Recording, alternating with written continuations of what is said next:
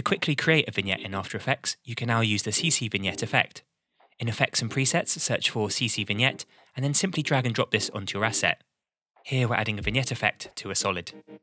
The vignette effect will now be added, and you can either increase or decrease the strength of the vignette using the effect controls.